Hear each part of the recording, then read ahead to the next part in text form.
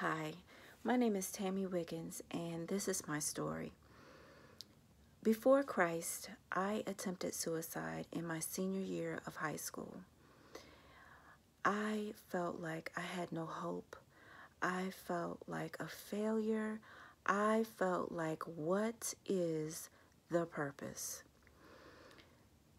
Then Christ came into my life, senior year of high school, and I learned that God loves me, that I am more than a conqueror, that where I am weak, He is strong, that I am the head and not the tail, and all of these wonderful things. And since Jesus came into my life, all of those things remain true and more.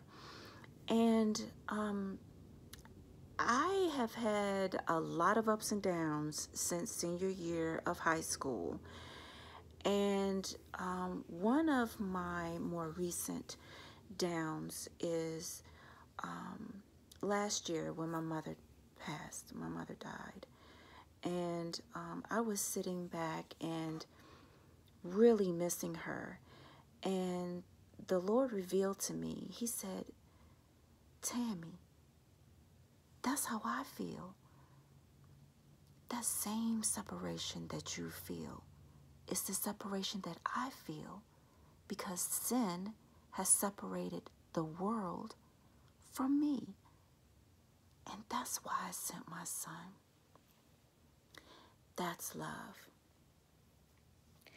So I hope my story connects with you on some level.